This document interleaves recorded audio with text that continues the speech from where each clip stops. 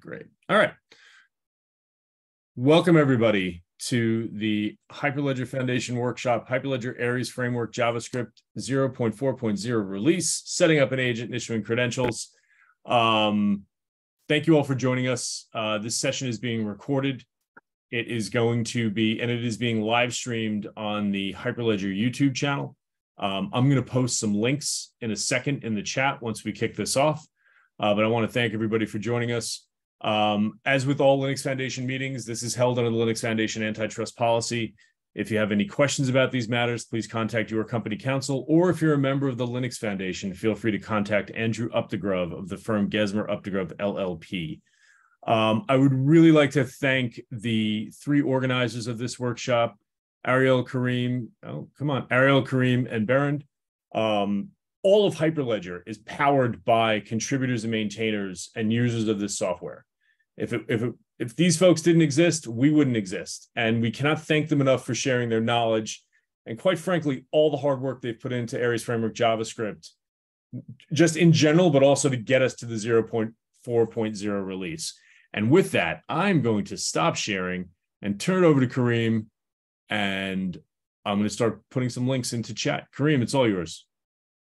Perfection, thank you, Sean. Berend is sharing my screen. Yeah, okay, that's working. Cool. Well, welcome everyone, and thank you for joining. As Sean said before, well, my name is Kareem, and I will be giving this presentation together with Ariel Gentile from 2060, also a maintainer of Hyperledger Aries, and Berend who works at Animo as well. Let me see if this works. Nope, that didn't work. So, short overview of what we're going to do. I'll start off with a small introduction, as this is about the 0.4.0 release. Specifically, we will have an overview of the release, whereafter Berend will show you a little demo that he has prepared. After that, he will show you a few code examples, like how does it actually look to work with the 0.4.0 release. We'll have a short look at the documentation, a look ahead, what is on the roadmap and what's next. And at the end, we will have a question and answer session, which we did this last year, a similar session for the 0.3.0 release. There were a lot of questions and we had to cut it short. So we expect to have some or to spend quite some time on the question answering session, so we can answer all the questions you might have. So first of all, introduction. Since this is a Hyperledger, a global Hyperledger meetup, I want to quickly touch on what Hyperledger Aries Framework JavaScript is, what it isn't. Oh, sorry, I see that I don't have my camera on. What to now? So yeah, a quick introduction on what Hyperledger Aries Framework JavaScript is. I will not go into details of self-sovereign identity and all the all the things and concepts around that. If you are interested in that, then I urge you to look up the previous session we did on the 0.3.0 release, because that goes more in depth into what self-sovereign identity is in general, but this is really more specific to the 0.4.0 release. So, but to summarize, to quickly go over it, Aries Framework JavaScript is a framework for implementing self-sovereign or decentralized identity solutions. I use both terms because I think decentralized identity is the more popular term nowadays. It is based on Hyperledger Aries standards, which is a collection of RFCs or standards that are implemented in multiple languages. You also have Aries Cloud Agent Python, for instance. But this obviously is the JavaScript version of it, and which will become a little bit more relevant a few slides ahead. But Hyperledger Aries was born in the Hyperledger Indie project originally. So because it's a JavaScript framework, the cool thing I think what is cool about it is that it's a multi-platform solution. So that means basically you can run on the server side through Node.js, but also on mobile devices if you use React Native. Yep. So this is the typical, again, I'm not going to go into the details of it, but this is the typical SSI diagram I'm sure you have seen if you are somewhat familiar with SSI.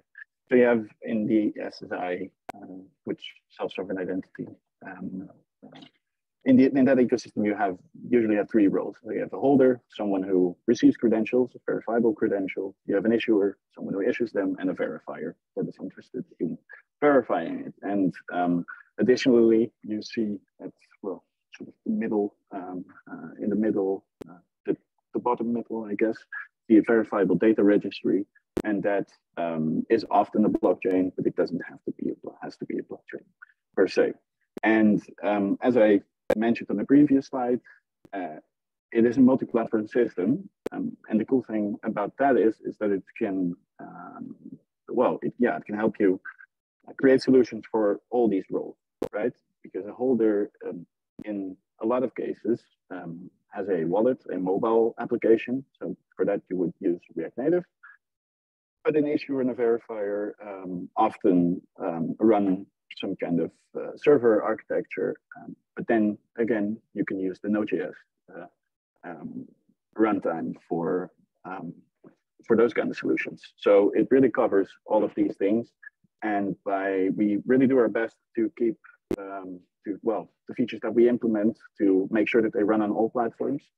So if you use Aries framework JavaScript, which I will, by the way, abbreviate by AFJ a lot in this presentation. But if you use AFJ for your holder, your issuer, and your verifier, then you should be, they should be interoperable automatically because it's the same framework. And next. Yeah, so let's go over the release overview. And the most primary thing is modularization. That is, we have put a lot of work in making the framework more modular, and that work already started before. So in the I believe 0.2.0, everything was one big package. And in the 0.3.0 release, we already started implementing new features in different packages, different modules. As you can see, we have extended that work quite drastically in the 0.4.0 release. So I will quickly go over a few of these components, not all of them, because they are not all that relevant. But on the left, you see in blue the core, and the core is just, as it says, the core of the framework. It is everything you need to run to run the framework. Below that, you see the React Native package and the Node package, the two in gray. Those are basically the dependencies you would need for each platform. So if you're running or if you're creating a mobile application, you would use the React Native dependency, the React Native package. And if you are running a server-side application, then you would use the Node one. Next. Whoops. So this is just a copy of the right side of the previous slide. So what have we added and what has happened exactly? I've put a little legend on the bottom, but in essence, we have some new functionality, which you see in the green tiles on the right. We have packages or modules that were already present. Those are the purple ones. We have a package, the NDSDK package in yellow, that has been moved out of the core to its own package, its own module. And we have shared components, which you see in orange, which I will explain now in the next slide.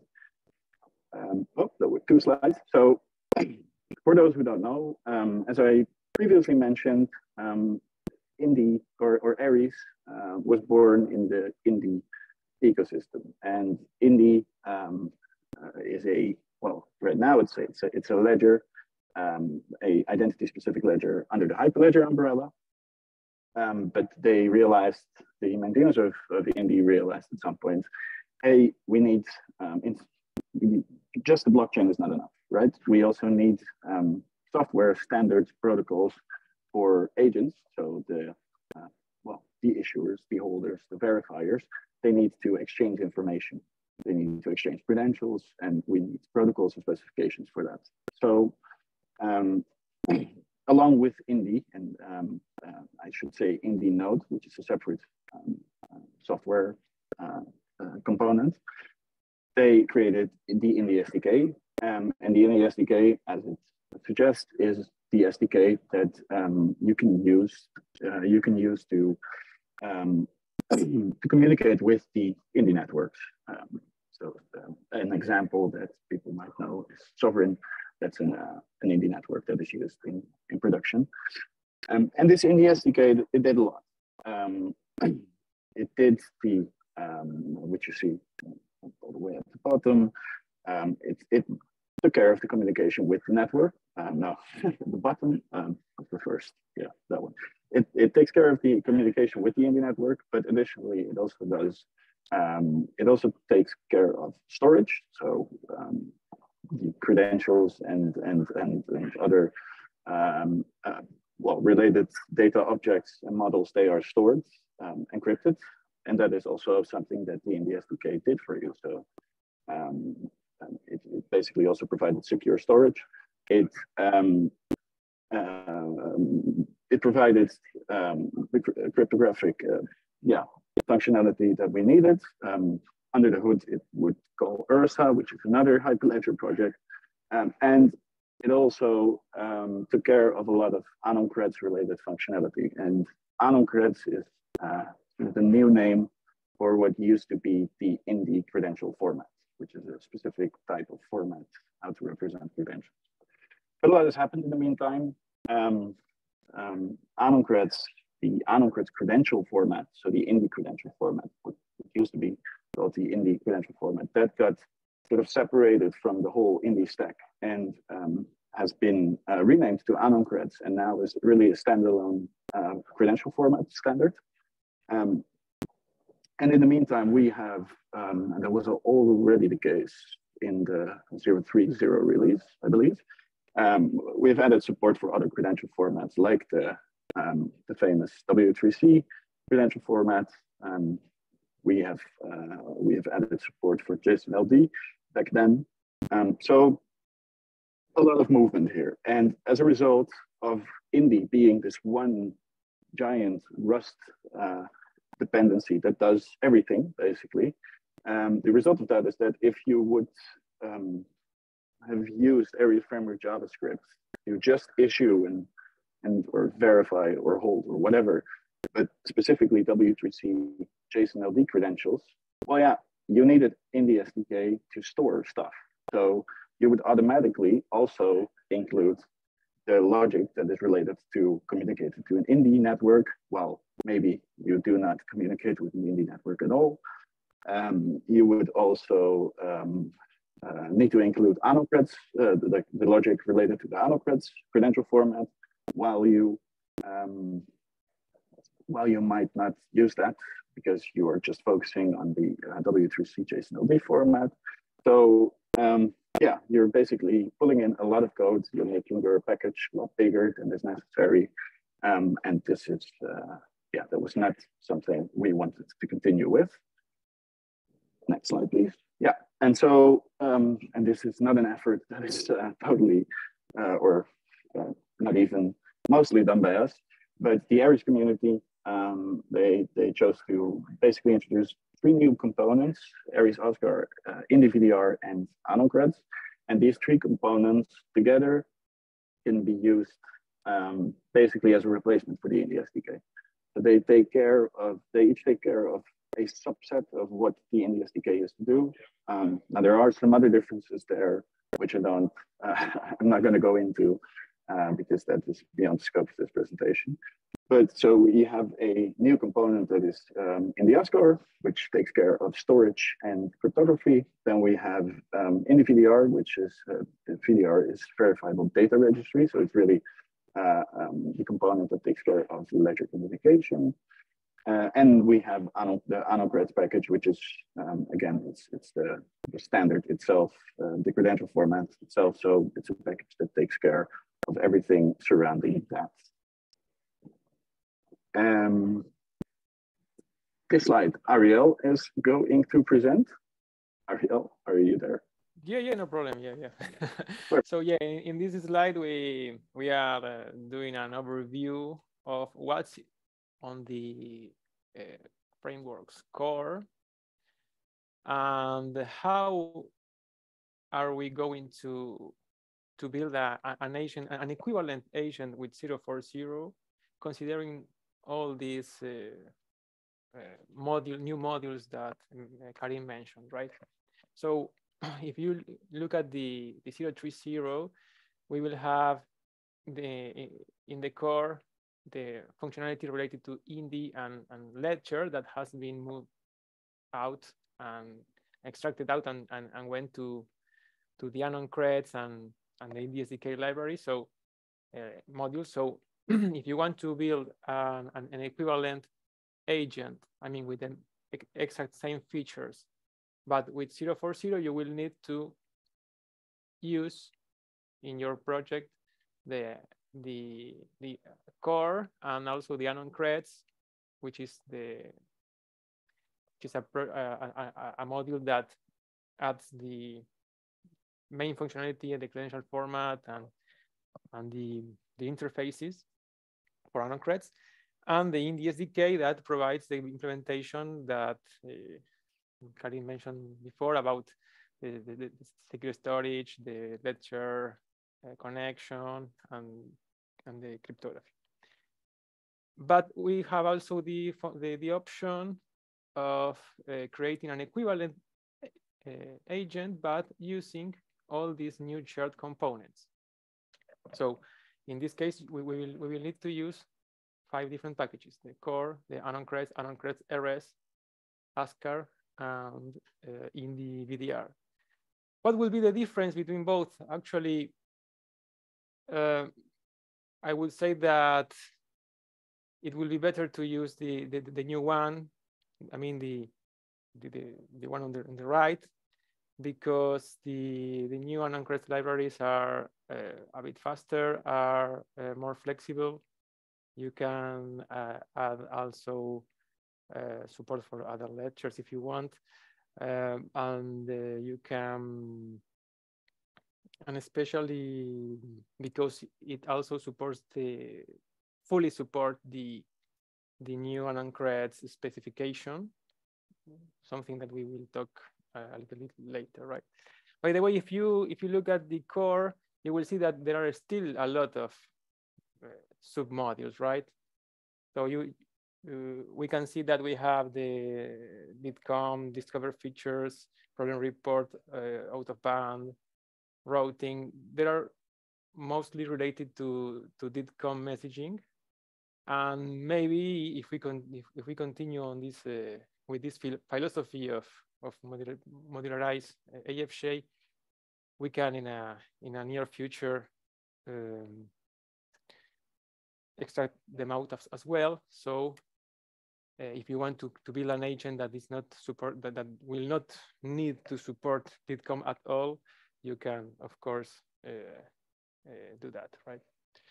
So maybe we can go to the next slide. Yeah, this is a consequence of removing Indy SDK from the core. Previously, we had a default wallet, which was the one that came from Indy. But now, in order to set up an agent, we will need to provide a wallet class and interface implementation, which will be done by the ASCII package, but there is room to also provide a different one. You can also implement your own wallet as long as it complies with the wallet interface that basically needs to implement some methods for opening a wallet, closing, DITCOM message packing if needed, key storage, and so on. And that gives us the possibility of, in a near future, we hope to create a wallet, a pure JavaScript wallet that could allow us to easily run the AFJ on a browser, which is something that I think most people from the community is expecting to have someday, right? So we will talk about that later by the end of this session. So we can continue in the slides. Yeah, there are a few more differences, also as a consequence of removing this dependency on unknown creds and in the SDK, was that previously we had some properties on the agent configuration, like this public DID seed and public DID, that was used mainly for Indy to create objects in the ledger and that stuff. And now we are not using that anymore, but we provide a way of importing DIDs that were created somewhere else, and to also support, if we want, more than a public DID. This can be mostly interesting for those who are using AFJ on the server side or in public entities. We can continue. Next slide. Yeah, and this is another feature that we added. This is not something related to the architecture, but it's something that we are using in our project, so I wanted to highlight it, is that we can not only connect to other agents by using connection invitations or out-of-band invitations, which is the classic QR code that it's the classic invitation code that we render in a QR code, but also we can connect directly to a public DID. So this is what is called the implicit invitation. So you just put the DID and the agent will, and you set up, well, some stuff like the alias that you want to use and the handshake protocol. And the agent will do all the work needed to create a connection to resolve that DID and create a connection to it. And also, and the same works from the other side. I mean, if you have a public DID, you will also receive the invitation, the connection request, and you can decide if you want to accept it and move forward. And that's it for this slide. All right. So yeah. Yeah. So the next section is about beyond Aries, as it's called. So as you might have seen in the beginning, somewhere in the components, we have started work for implementing protocols that are outside of the typical Aries ecosystems. In other words, as I mentioned earlier, Aries is comprised of a set of various RFCs, but the space is evolving.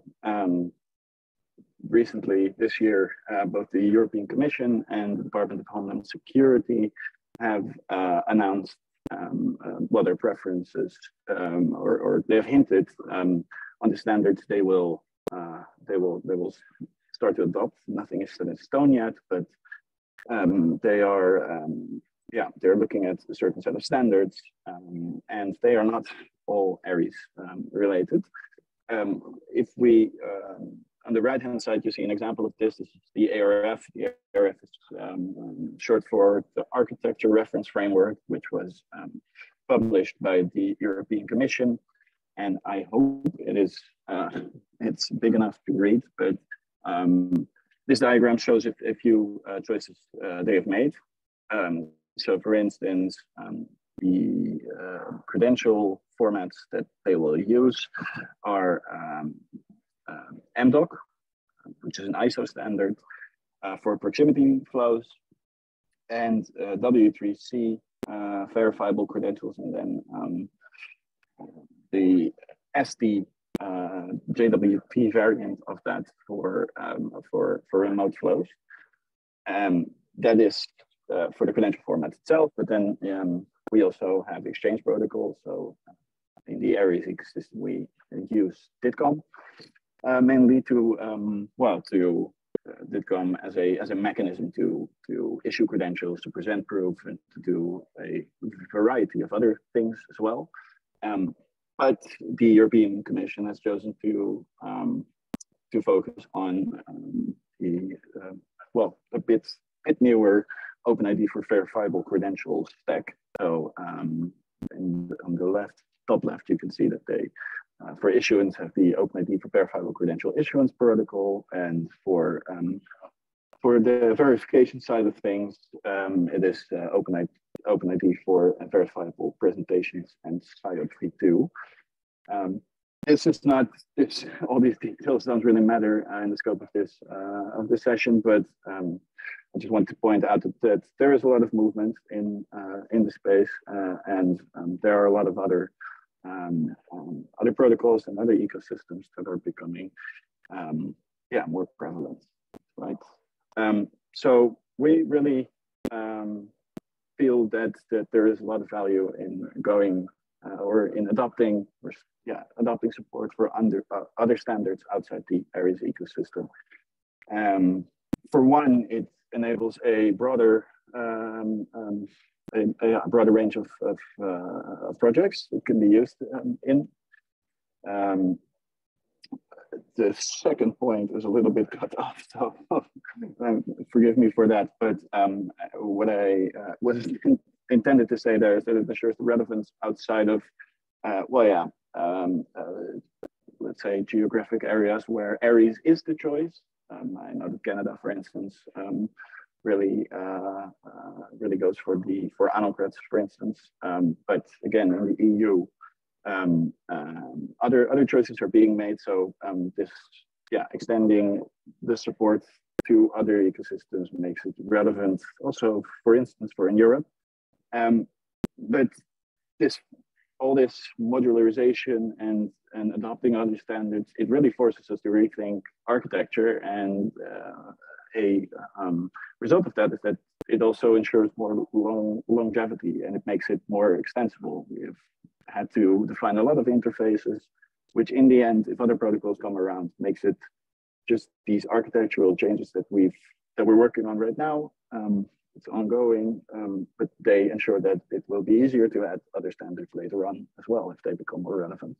And an interesting feature of this is, and one is already possible, is it could, and how feasible that is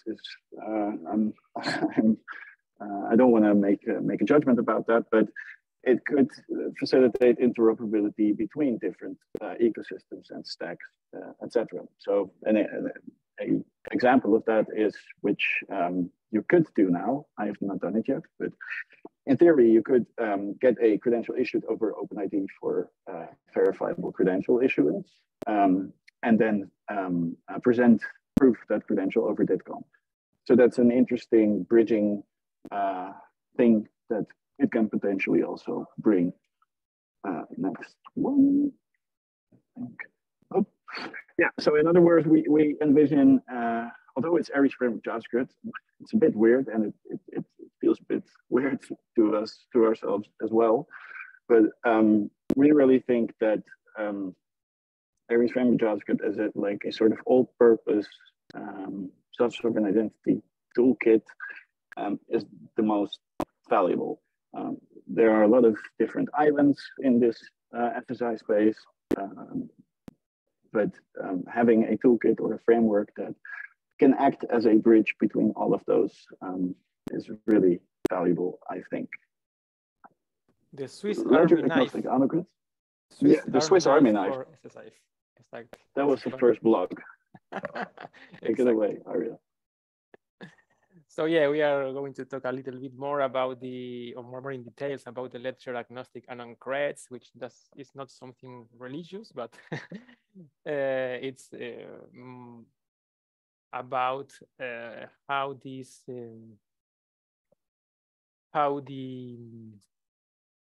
Indy credential format was evolved, especially last year when they became a standalone project, because the community saw that there was a lot of value in the anon creds specification and format, let's say, because of the unique properties that has this kind of format. But the issue for implementers was that it was highly tied to the Indy ledger, which was something that was not very appropriate for every case. So the community started this standalone project where the idea was to standardize the specification, because at that moment it was just part of the SDK code, and almost nothing was formally specified. So this working group has written the anon cred specification V1 that was compatible with what has been done in Indy, but there were a few tweaks to make it fully compatible with any kind of verifiable data registry besides Indy, right? So, and this working group has also developed an implementation in Rust based on the shared components that Karim mentioned in the beginning of this presentation. That's called anon creds Aries, which has some wrappers for Python and JavaScript. And of course, we have implemented our package based on these wrappers. Actually, we developed the wrappers, but that's another story.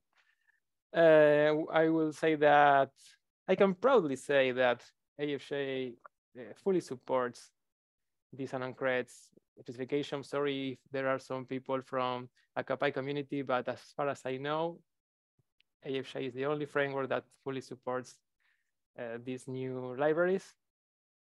But I put this star there in the fully because we have official support yet for issuing revocable credentials. We can verify revocable credentials, but we cannot issue yet, but there is an ongoing PR, so it will be soon available.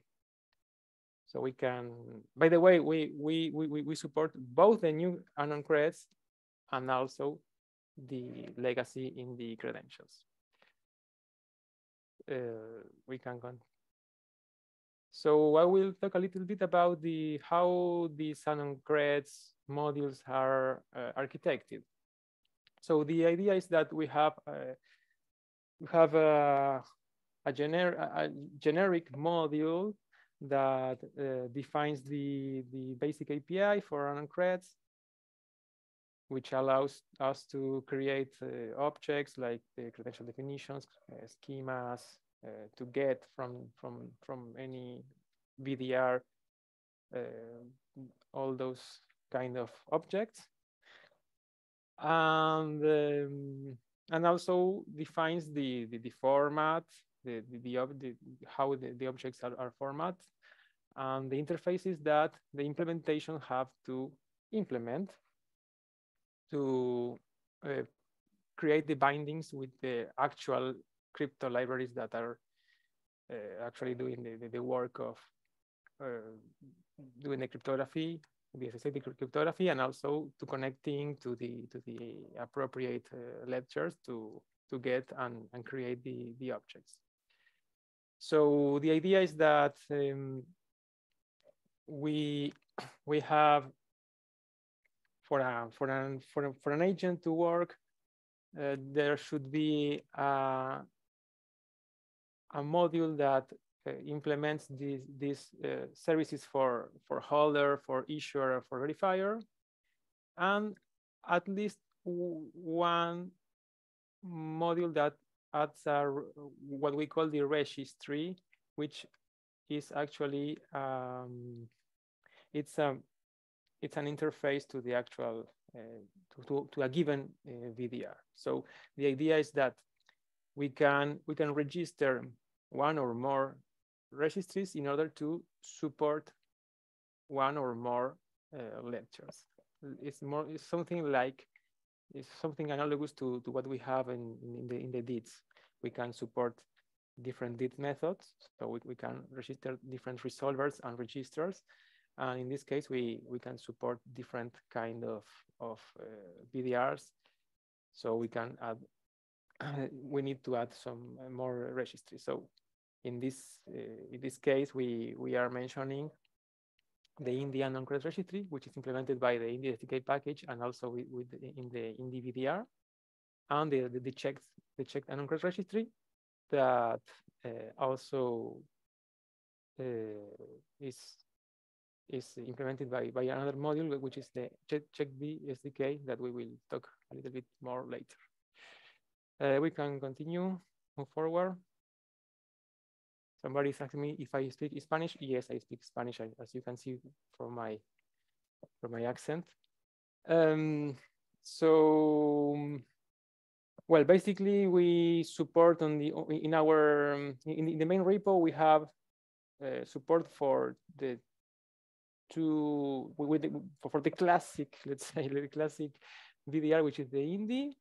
So we support the Indie DID method for unowned creds, which works with both legacy DID and Indie DIDs, and also with the new DID Indie method. And the checked, as I mentioned, that was contributed by the check team, which was a major contributor in all this stuff about making unowned creds ledger agnostic. So yeah, we can maybe continue a little bit more. So yeah, the idea is that if you want to add some more support for other VDR, it's quite simple. You just need to implement the unowned creds registry interface with the bindings for the VDR you are using. And if needed, because each unowned creds registry is registered to a particular DID method, you will need to implement the DID resolver and DID registrar and add them to the DIDs module, right? So there are a few methods already supported or in development, under development by the community, which are the Cardano, made by Roots ID, and the DID web support that we are using, which allows to store and manage unowned creds without the need of using any blockchain at all. So we can put them directly in any web server and just use the unowned creds library. So for instance, in our case, in our application, we are not using IndieVDR. We are just using unowned creds RS. We are using the core and these bindings for DID web. We can move forward for the demo. Berend time. Yes, thank you, Ariel. So I think everything what they just said sounds very cool, but we have to see it in action, of course.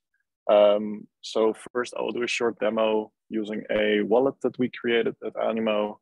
It is built for a Dutch project, which tries to create a minimal set of requirements as like a subset of the ARF, what Karim just mentioned. So we the ARF still leaves some like holes in their first implementation or document.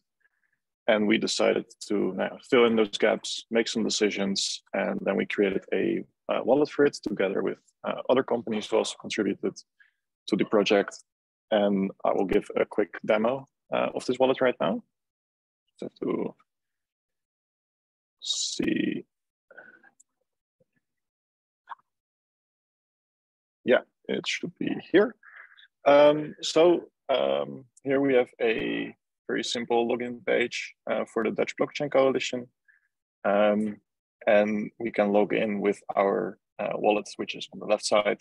I think we can give some links to the wallet so you can play around with it yourself.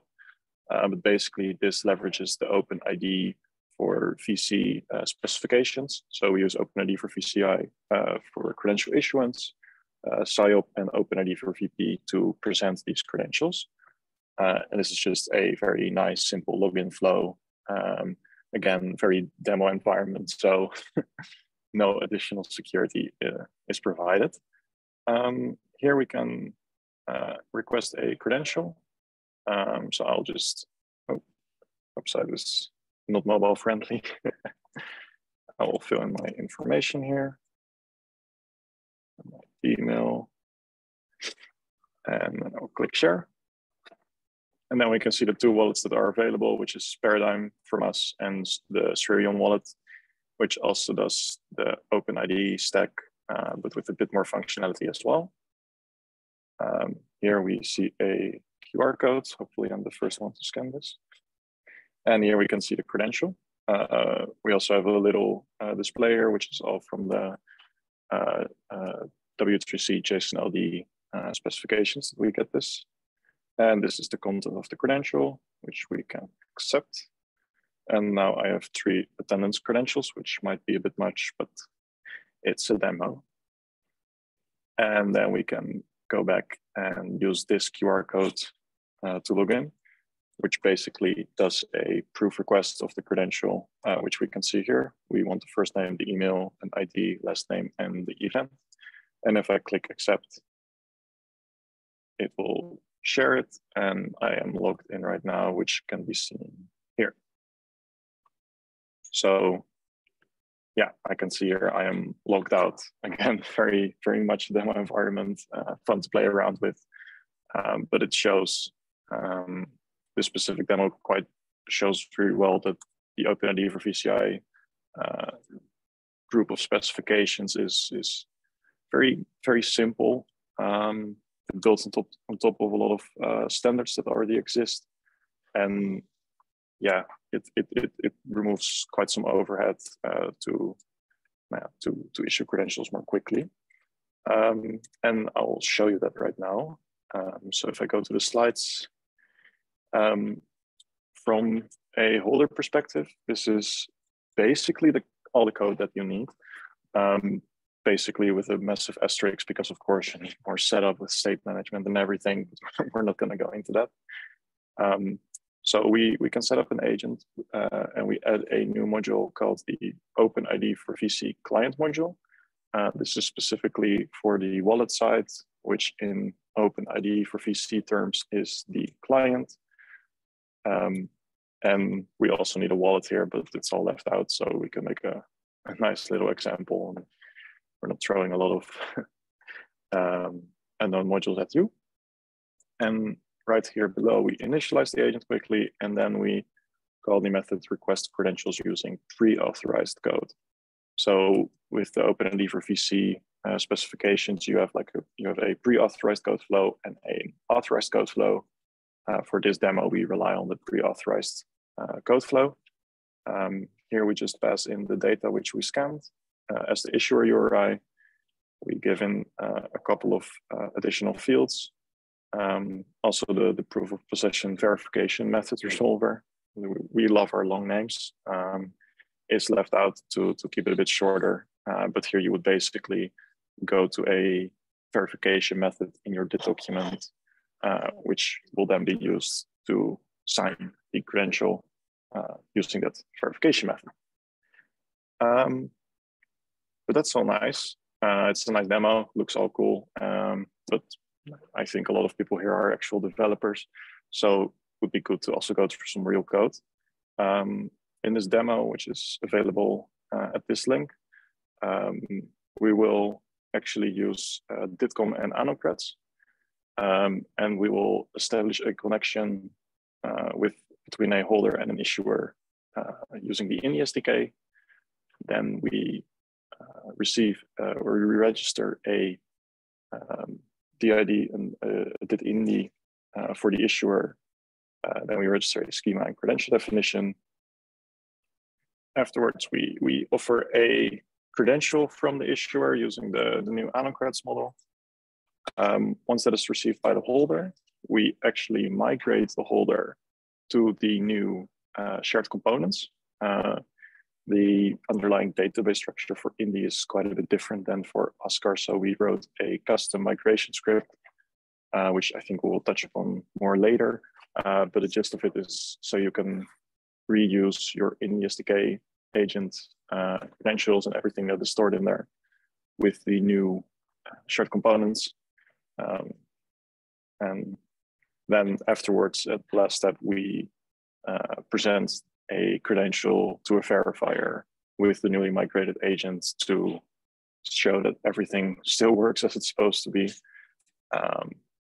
And I will just slide to the code, which is open right here. I hope it's big enough. I can make it bigger if it's not big enough for some people. So we'll just quickly go through the code and see what it's doing. Again, repo is available afterwards. So if you have any questions about how some part of it is done. Already shared. Ah, perfect.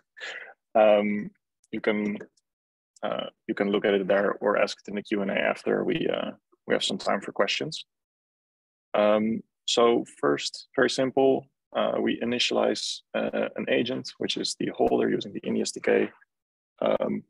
We can quickly look here to see all those modules that we talked about. To go a bit up, sorry. This is for the INI SDK. So here we register the INI SDK as our wallet. We register Anocrats, the Anocrats module, and we use the INI-VDR Anocrats registry to resolve the Anocrats objects. And here we have the Anocrats RS module, which is a module around the Anocrats JavaScript wrapper, which is for Node.js, it uses just pure FFI bindings, and for React Native, it uses Turbo modules. For DITs, we only need the INI DIT resolver as the holder, and for the INI-VDR, we supply a network, which is the PC over in test network, which is just a simple Genesis transaction and some information, like if it's a production network, what is the INI namespace and whether we should connect to it on startup. For connections, we supply the module again. It is provided by default, but if you want to modify the configuration, you have to supply the module again with the new configuration. So here we want auto accept connections to true, which basically means that if we want to establish a connection, we don't have to go through the entire process manually with multiple steps. Most of the time, users just want a single like accept or decline, and it helps a lot with that. Below, we have the new credentials module. Same configuration as for the connections. We can auto accept credentials. This uses always, which is strongly not recommended to do in a production environment, but works very well for demos. This is the same as auto accept connections. Basically, every credential that comes into the agent, we just accept. Doesn't matter what the content is, if it's true or not, we just accept it. Works very well for demos, definitely not recommended for production environments. And below that, we register some credential protocols, which is for now only the V1 protocol, which uses the Anocrats credential format service. And right here, you would specify like a JSON-LT credential format service or a legacy INI credential format service to support all of them. But for this, we try to keep the modules as minimal as possible. So that's the holder. Then we initialize it, and with initializing, you initialize the wallet, you set up the transports. I think people that are familiar with AFJ know exactly what it does, but it's just setting everything up for you. Right now, as some of you who might noticed who migrated to 040 already, is you have to create a link secret now. The NESDK, I think, put that under the hood. Now we have to do it manually as a user. I think there is a pull request open to also automatically do this for you. So this step will probably be just a configuration option. But very simple here, we just call create link secret on the Anocrats module, and we're done. Below that, we initialize the issuer. I'll just go over the issuer modules, and then the rest of the modules I think we can skip because most of the time it's the same stuff. But here we can see we actually register SCAR, Anocrats, Razrak, and DITs, INI-VDR connections and credentials.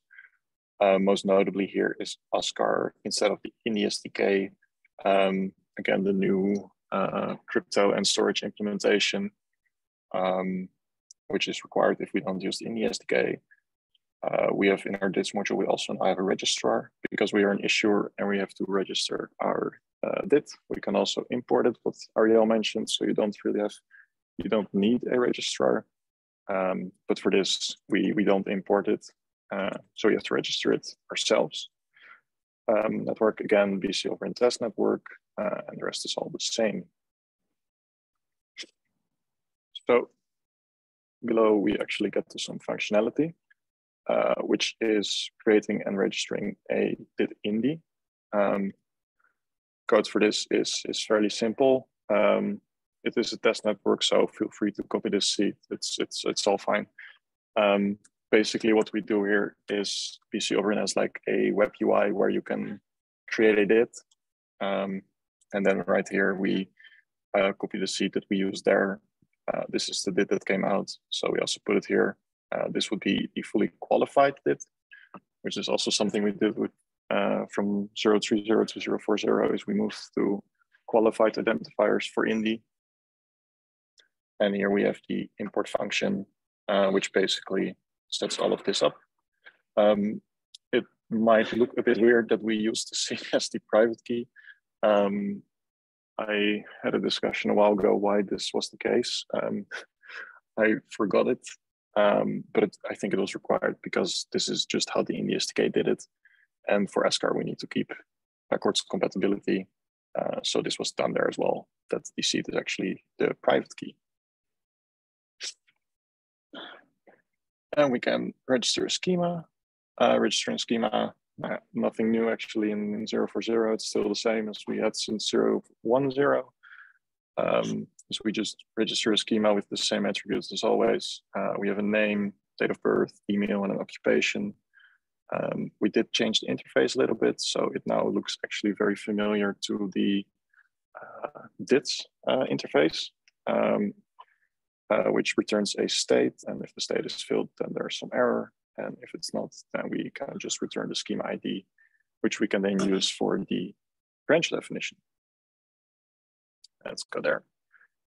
Credential definition. And again, yeah, everyone already familiar with this, probably yawning right now. But here we simply just register the credential definition with the schema. Same interface again, nice and consistent. If you know one interface, you know them all. And here we just return it. And right here, we actually establish a connection between the issuer and the INI SDK holder. Not going to go in depth in there because nothing really changed there. We just create a connection in there. If you want to see the code, it is in the repository. But right here we have something new, which is offering an Anocrats credential. So right here would be the API for it. We have an issuer and we have the credentials module, and we do offer credential. We use V2. We send it with the associated connection ID, and these are the attributes that we want to issue. And also the credential definition ID, which is required. A simple utility method here to basically wait until the holder has the wallet. and then we shut down the IndySDK wallet. After that, we migrated. So this is what I meant before with we use an IndySDK agent, and every wallet that is currently deployed with AFJ uses IndySDK. And with this very short script, you can migrate your IndySDK wallet to the new AnuCred structure. You just have to know the database path, which is figuring out which path it is all provided in the documentation. So it should be a relatively straightforward migration. So if we go back, then here we can initialize the shared components folder, and we also initialize a verifier. Then we create another connection between the verifier and the holder. Here we request an AnuCreds proof using this. So again, the connection ID, and here we basically create a AnuCred specific request. So if in your configuration you add something like, I think for JSON-LD, a keyword display here with auto-completion, and you can do JSON-LD, and then you can provide the request for a JSON-LD credential. Very simple. And then here we just wait until the credential is, or the proof is presented and the verifier agrees with it. So let's run the code. I think I can go here. And then we can just simply run yarn start, and it will go through the code. If you try to run this after a workshop, every single step requires an enter press, so we can go through it. So I'll just press enter. It's initializing the holder, creating the link secret, initializing the issuer. Now it's going to register the objects that we talked about. So here we registered a .indy, and then we registered a schema with the full new qualified identifier. And the credential definition always takes some time, but there it is. I think if you go to the test network, you can see these objects now in the web interface. And now it creates a connection between the issuer and the holder. Then we offered the credential, and it's accepted by the holder, which is again all automatic. Don't really have to do any steps in between, which is extremely nice for just quickly developing something. Then we're shutting down the holder, and now we're gonna migrate it to the new shadow components. So all the Indy credentials are moved into the new structure, the keys are moved, everything that you would need as a holder or mediator. Again, more on that later on. Then we initialize the holder with shared components, initialize the verifier, all very simple. Created the connection, and now the proof is requested. And here we can see that the proof was presented, and this is what we shared with the verifier as the holder. So all of this is now quite simply possible with the new 040 release. And I can go back to the presentation. Let's see. And now I think Kareem will tell something about our beautiful new documentation. Well, it's not that new anymore, but I did want to mention it because we have updated it significantly. Can you go to the next one? Yeah, so in the last, for those who were there in the last presentation, I think about a year ago, about the 030 release, that was, I think, when we first introduced the documentation website. So if you go to .is, I'll send it in the chat so everybody can follow along, aries.js.org. Yep, there it is. And then we introduced that documentation website. It was very, very minimal back then. It still, sadly, not everything has been documented, but I think we're getting somewhere. And the first thing I want to point out is that we have version documentation. So if you are still, we didn't replace everything with the 040 docs. So if you are still working in 030, that is no problem. We will obviously advise you to upgrade and to migrate at some point. But the documentation that was previously there is still there. So that you can see here in the image in the right, the top right corner, you can choose for different version. And additionally, well, Berend has talked about this quite extensively and shown all kinds of examples here that we have, and we already had that previously from 010 to 020, from 020 to 030, and now also from 030 to 040 migration guides. So the APIs change here and there. The script that Berend just showed you was really about the storage. So the models or the objects that are stored, they are slightly different in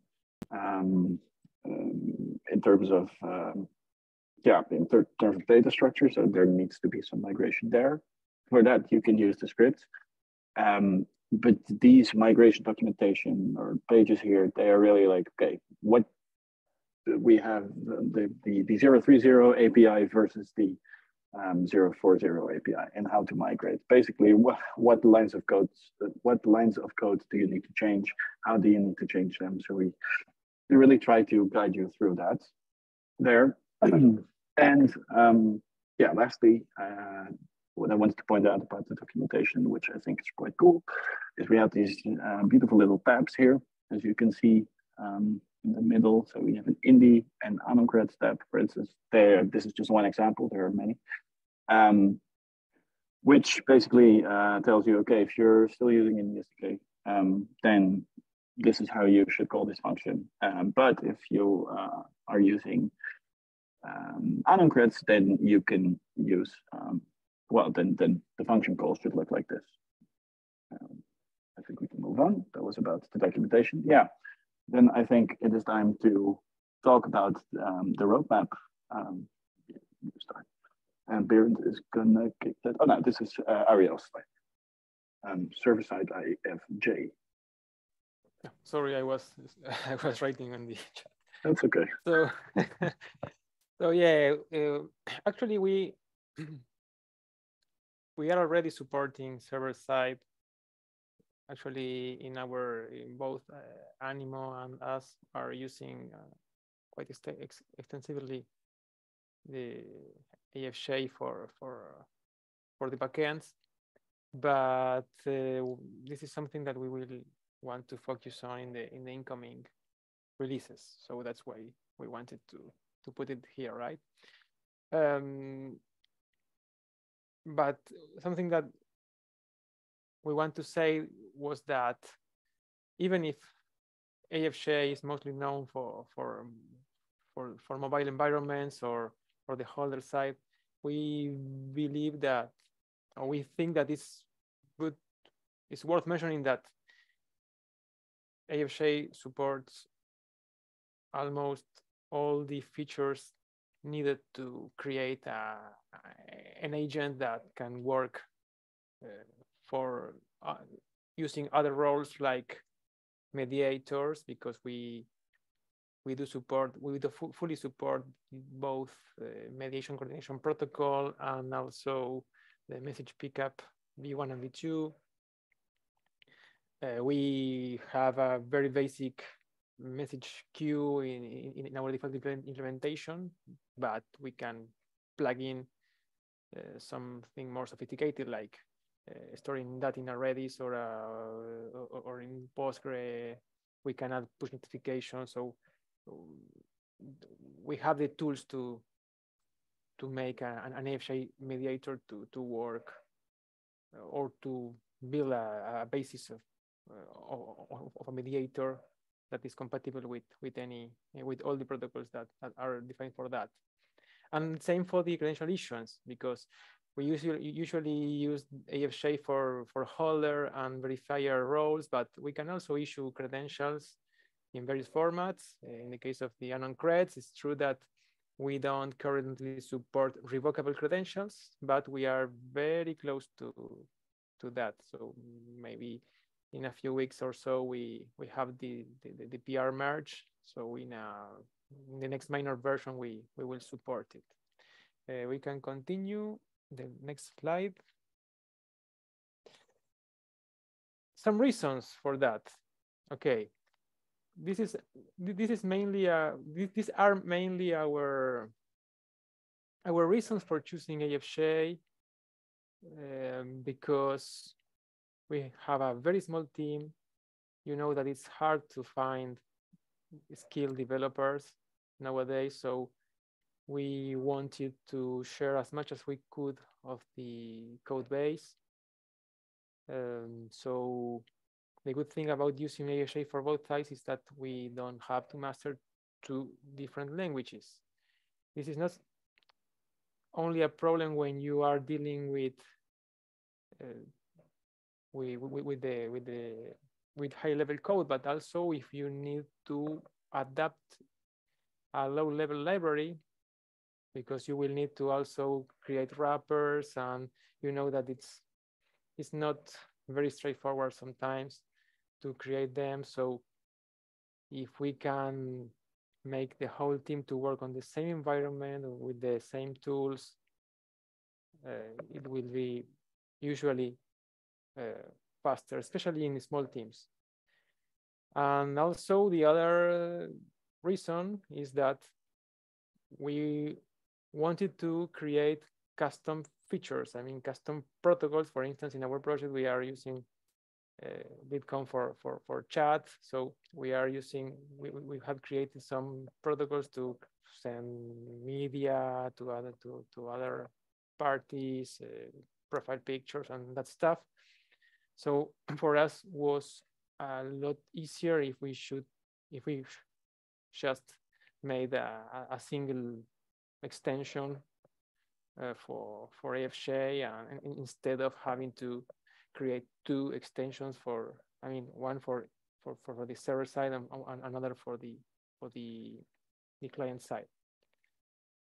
And also some other nice features of AFJ are the storage backend flexibility. It's true that at the moment we are a little bit tied to we have only the implementation of ASCAR as an alternative to NDSK, but our goal in the short term mid-term, let's say, would be to make it more not only ledger agnostic, but also database backend agnostic in a way that we can adapt it to use, as mentioned in the beginning of this conversation, to use a browser or whatever. So, and also something that Karim already answered in the chat is that we do have an extension in the Aries framework JavaScript Ext repo that provides a REST interface. So you can easily set up an agent with a REST API. So that's some of the good things about using AFJ on the server side. And that's it.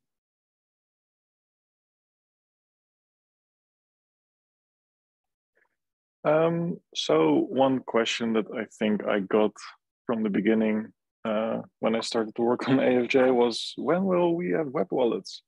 Which is a very good question. I think web wallets, they serve a very nice purpose. And for me, it always, I think always demos came to mind, like just a quick demo. You don't need to host a server for it. It's very simple. And with what we talked about with modularizing the framework, we basically every module we separate, we get closer to full web support. Because right now the main issue is with the framework is we just have too many dependencies on Node specific items or React Native specific libraries, and they are just not provided for the web. And before that, with the SDK, there was just no like web replacement for the entire indie SDK.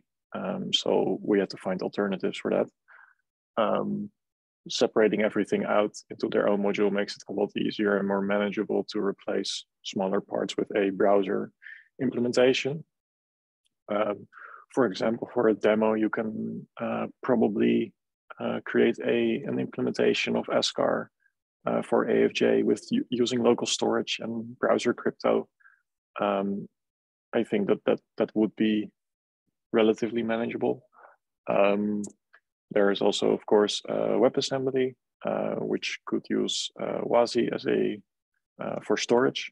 This is, of course, more of like a full, like actual web wallet, and not just a demo environment. Like you wouldn't use local storage to store your credentials, but WASI could actually provide a way to store credentials on your local device and access them from the browser. Packages like AnuCreds are compilable to WebAssembly as well. So that's something we can also take a look at in the future. And in the VDR, I think as well, but the re-implementation of that for what we need wouldn't be, it would be a lot less effort than re-implementing the SDK. So browser support is definitely on our roadmap, in the back of our mind, like as long as core remains platform agnostic, we can create modules for everything that we need, and then we can slowly move to first a demo environment for AFJ, where you can just have a local credential and you can just be a holder in the browser. And afterwards, we can move into more serious actual production implementations, for example, with WASI or with decentralized web nodes, which would be a great thing to add to AFJ to support secure storage like that. So AFJ also really aim to support at least the required fields of the architecture reference framework, which is the European document that Karim mentioned before. We are relatively far with that. We have quite some basic setup for that. So storage, you always need storage, but there are still some items that we miss. So for example, the first one is JWT credentials with selected disclosure. This is something that Karim and I actually have been working on for a bit to add it to AFJ. So this is something that might already be there in the 041 release. Then there is ISO 18013, which is the MDL, MDoc, MSO object group of specifications. This is mainly required for the proximity flow, so share your credentials over NFC and Bluetooth. This is something we would love to add to AFJ, but it's just not something that we have a lot of experience in. So we're sort of waiting for a TypeScript implementation for this that we can reuse in our framework. And parties are working on that. So we would love to have this before a 050 release. And to be more compliant, we would also need to support basically all the OpenID for VC protocols. So issuance and presentation. The demo that I just showed you with the wallet that had all those items, but they are right now they're not inside AFJ yet, mainly because we had to do it a bit quicker and we didn't want to think about all the architectural things that we're doing for this project, but they will be backported into AFJ to fully support the OpenID for VC stack, which is a very nice thing to optionally add to your agent. And the last item is the ARF mentions, I think it's required that all wallets that are compliant need a secure enclave or hardware support or hardware security module, or I think Android called it shared secure storage or something. I forgot. But you basically need hardware bound crypto, which is extremely interesting and something we definitely also would like to add. We don't have a clear way to do this yet, but it's definitely something we're looking forward to for other parties to help us with, or for us to implement. And also, like, even with outside of the ARF, this is just a massive benefit to storage if you don't have to deal with exposing your keys in memory and being vulnerable to all kinds of attacks with that. I think maybe Kareem has something to add to this. No. I want to add, like, we are pretty far indeed. Like the demo Baron previously demoed or gave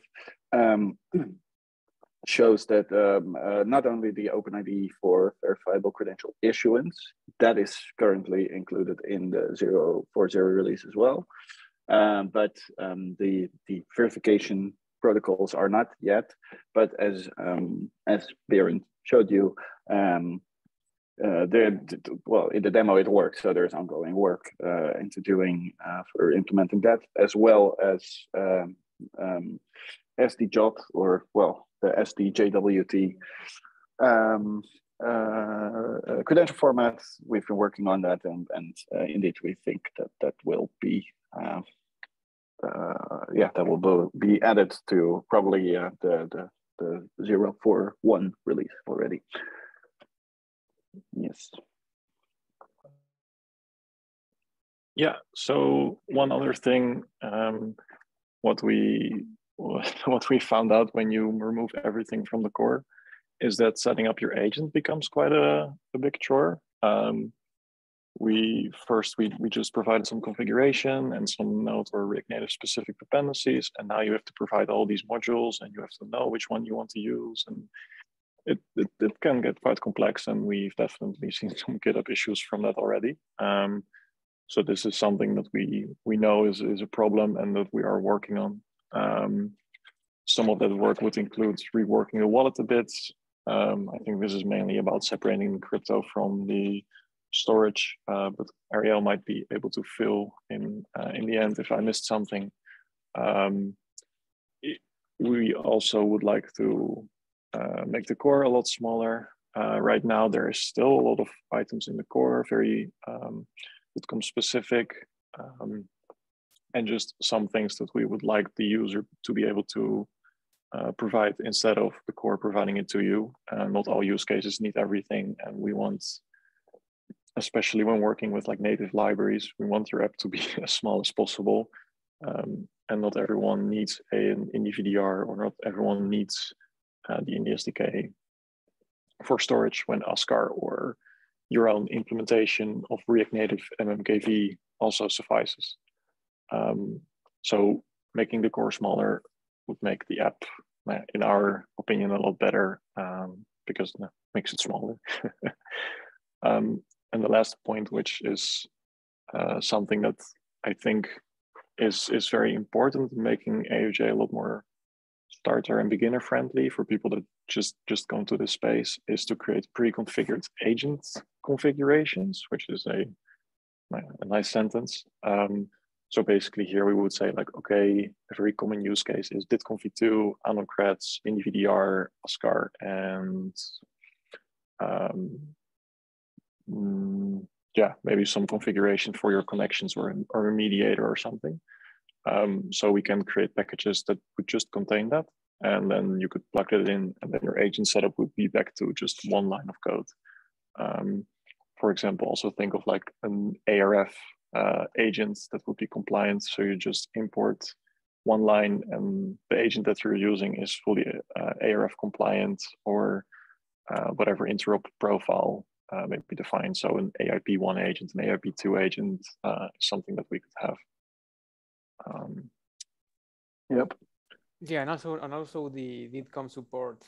We can also figure the agent. At the moment, I don't know if I think nobody asked, but we are also pretty close to support DITCOM v2 in AFJ. This is one of our priorities for the next major release. So the idea is that we will support both DITCOM v1 and v2 initially by using Ascar as a backend for that. All right. Well, this was a brief overview of, well, was it brief? No, it was not brief at all. It was 80 minutes. This was an 80 minutes overview of the 040 release. There are a lot of questions in chat. Some have been answered, some haven't. So the rest of the time is really up for questions. So Sean, I don't know if you want to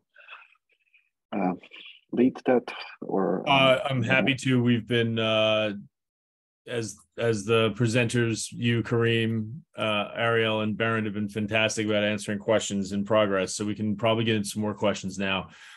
Denver, I did want to make a point you just asked about the meetings. So those are community calls every Thursday. They're not like a presentation like what the team put on today.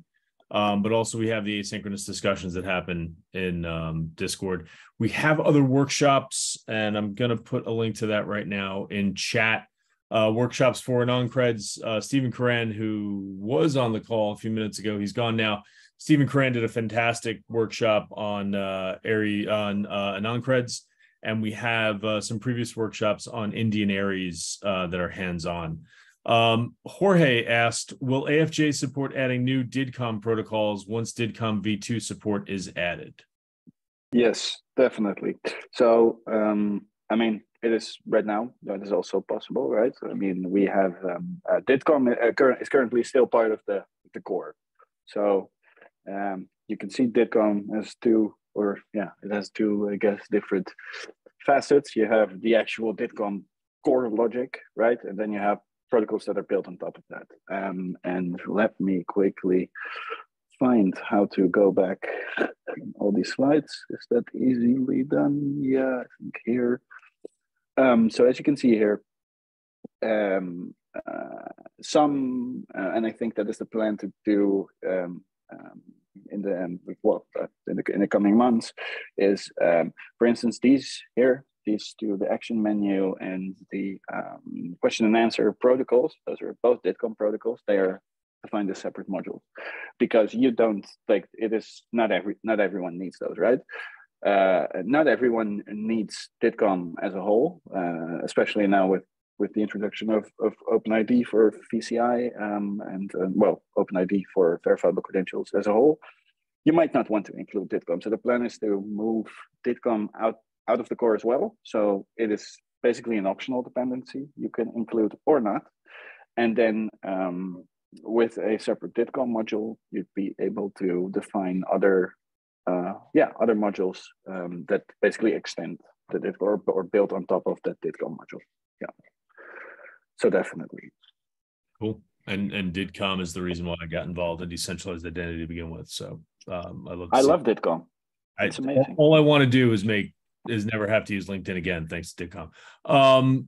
Someone just asked, yes. Does a non-creds package support any NIST approved crypto? This is an AFJ call and Stephen has left. Can anybody answer that question? So I think the very short answer is no. We use RSA-based CL signatures. I think Stephen or Mike probably, or Andrew, can give a way better answer on this. But yeah, the answer is no. I think they are looking for at V2 for PS signatures, which might be ES256 based, but I'm making a very big assumption there. I haven't looked at the specification for that. But I do know that V2 is looking to broaden their crypto suite. Cool. Viet asked, can we revoke credentials? Yes. I think that question was actually answered a few times. Yeah, revocation baked in from the beginning. Yeah, so for uncreds that is true, in a sense that I think we're still working on the issuance side of that, but at least you can. So no, I would say because the issuer is the one that revokes. Yeah, no, that's exactly. Yeah, that's not yet supported, but you can prove that your credential hasn't been revoked yet as a holder. Because revocation, I mean, you have different flavors, if you will, of revocation. So for W3C, You also have like the status list 2020, 1, 2, I don't remember. That is not yet supported. So, but that will. Yeah, but will probably be added. The PR Yeah? the PR is almost finished supporting that. So at least an initial support, I think, will be there very soon, in a few weeks or so. I guess when Timo comes back from his vacations, then everything will be done. Yeah. Exactly. I'm going to tell Timo you said that. Do anon-creds have any way to add NIST approved key types? I think that's the same question, right? Or well, the last one was about revocation, but this is about NIST approved key types, and that is AJ had asked that. But the one before that? Oh, maybe.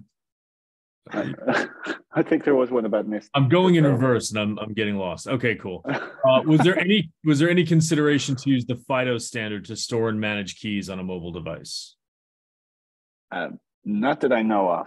I am personally also not too familiar. I've looked into it a while ago, years ago, but no, not that I know of. But maybe someone else can comment to this because I'm not at every working group. But anybody want to comment on that one? I think if you really want a correct answer for that, I think opening an issue at SCAR would be the best. Because basically, if SCAR supports it, then we support it. But I'm also not 100% sure. No worries. Niall just asked, following up on an earlier thread, so the anon-creds and NDVDR modules aren't necessary in IndieSDK, for example. And then, I'm sorry, I just noticed Ariel replied. All right, great. And then there's a GitHub link. Okay. Denver asked, in terms of setup, there are quite a number of issues for Yarn install on Windows for Node version 16 and 18. Are those being recognized, and is it affecting anyone else in terms of the demo running? Oh, that's answered. Yeah, but something that maybe it's important to clarify because there were a lot of questions about that in the last few months, is that we do have in the Node.js environment, we do have some problems with Node versions below 18. So we will say that we support Node 18 onwards. So because there is an issue on the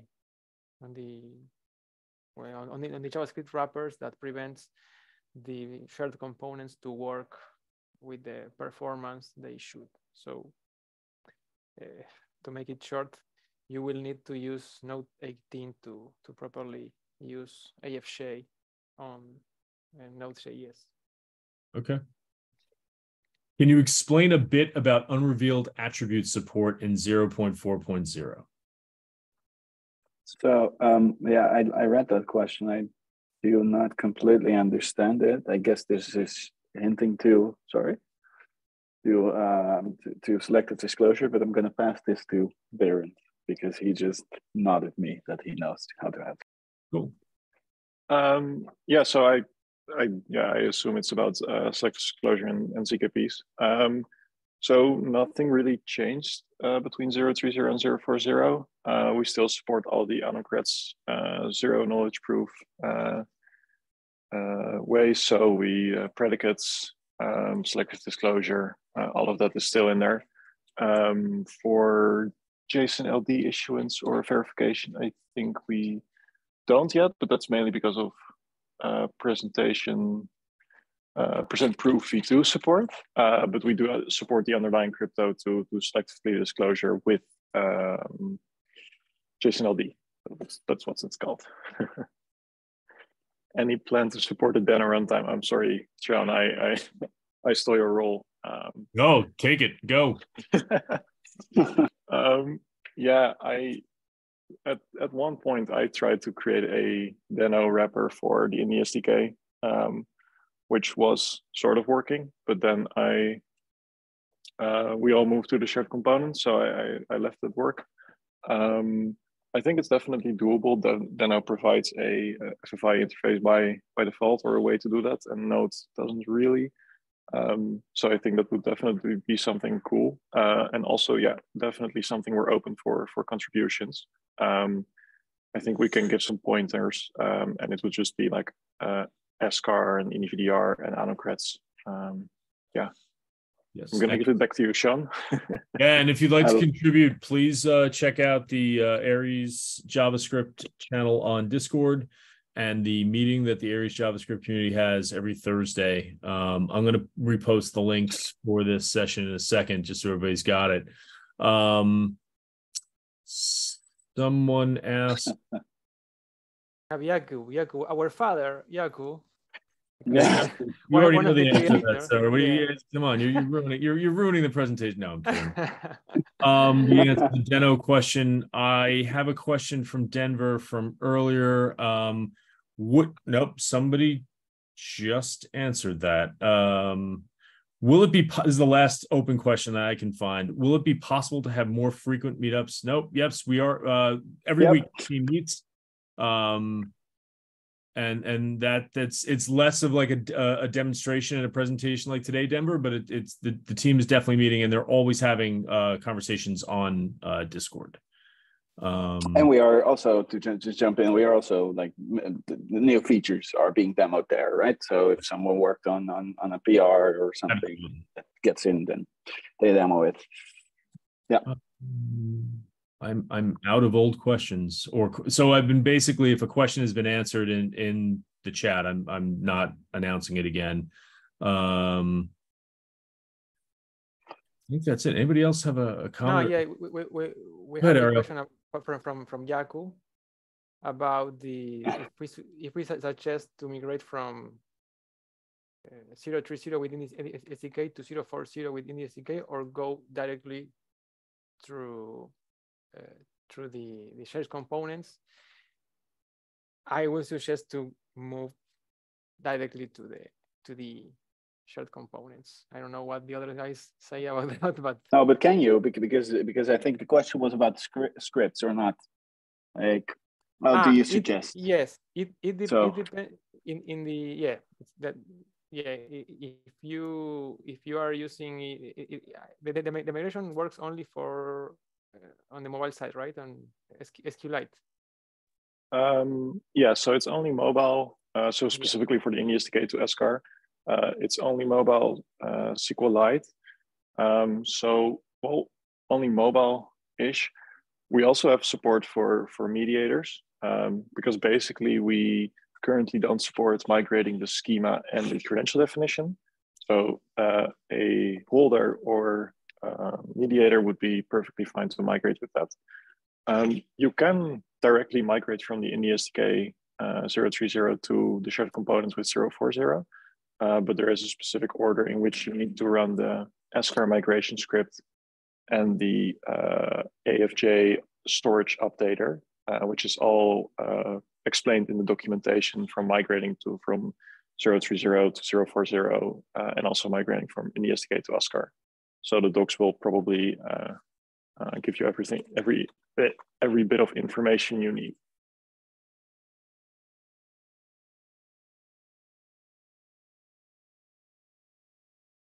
Are there any other questions for this team who've done such a great job with this presentation? All right. I would like to thank everybody for joining us today, and I would really like to thank the presenters, Ariel, Berend, and Kareem, for doing such a great job of both going into detail on what's new in Aries 0.4.0, but also, the how and the why and the wherefore, how things work. It was really a great presentation, and thank you. As I mentioned at the start, Hyperledger is powered by the contributors and maintainers who make all these projects work. We would love your contribution. We would love you to be involved. We would love you to use the software. Check out the Discord and the GitHub and the wiki for more information. I'm going to put the links back in here again. Just a note, when we do a workshop like this, let me grab a copy. When we do a workshop like this, I generally, for folks who registered, I'll send out a thank you note. I'm going to put these links as well as a link to the wiki page for this workshop in both the YouTube video as well as in the thank you note in case you want to share the video or share the deck with your colleagues or coworkers or project partners, whatever you're doing. So that's going to go out probably, YouTube's going to encode the video over the course of a half hour, 45 minutes. And then I'll hopefully be able to get that out by either end of day today or first thing tomorrow morning. But I really like to thank everyone for attending. But most importantly, thank you, Kareem. Thank you, Baron. Thank you, Ariel, for doing such a great job. Thank you, Sean. And thanks everyone for coming as well. Thank you all. Have a great day. Have a great day, everybody.